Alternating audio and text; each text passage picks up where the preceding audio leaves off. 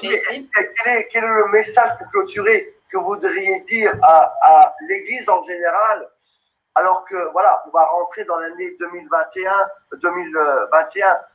Quel est le message que vous aimeriez donner à l'Église, alors qu'on est à quelques jours de rentrer dans l'année 2021? What is the message that you would like to give to the church in general as we are entering into the year 2021? To close. Yes, I'm trying to make it short. You see, there is another big thing that I did not speak about at all. Je vais essayer de faire court parce qu'il y a encore une grande chose dont je n'ai pas parlé. That is related to this year. Et cela est en rapport avec cette année. A part of the church that will overcome is called to possess the promised land. Une partie de l'Église qui va vaincre et appeler à posséder la terre promise. Through this global pandemic, the Lord will see who has overcome. Et au travers de cette pandémie globale, le Seigneur va voir qui a vaincu. This is too long to explain. C'est trop long à expliquer. But there is something waiting for us. Mais il y a quelque chose qui nous attend.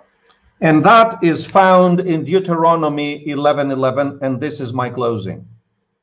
Et cela se trouve dans Deutéronome 11:11, et c'est là ma conclusion. For the overcoming church, for the overcoming true ecclesia, the year 2021 is a time that we shall experience Deuteronomy 11:11 and 12. Pour l'Église qui va vaincre et l'Église qui va rentrer dans l'année 2021, c'est l'Église qui va expérimenter Deutéronome 11.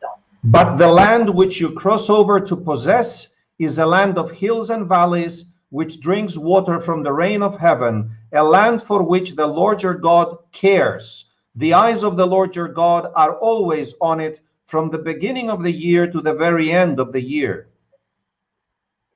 Le pays que vous allez posséder est un pays de montagnes et de vallées et qui boit les eaux de la pluie du ciel. C'est un pays dont l'Éternel ton Dieu prend soin et sur lequel l'Éternel ton Dieu a continuellement les yeux du commencement à la fin de l'année. This speaks about us as individuals. Cela parle de nous en tant qu'individus. But it also speaks about the congregations which fulfill the requirements of the true ecclesia of Jesus Christ. Mais cela parle aussi des congrégations qui remplissent ce que la véritable ecclésia de Jésus-Christ demande. We will see a big separation in the body of Christ in the global Christianity. Nous allons voir une grande séparation dans le corps de Christ dans le christianisme global. We will see the true ecclesia which will experience the promised land.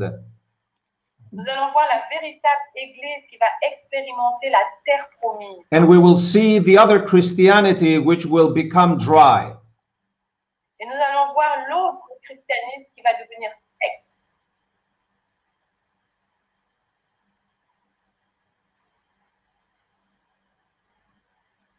Wow.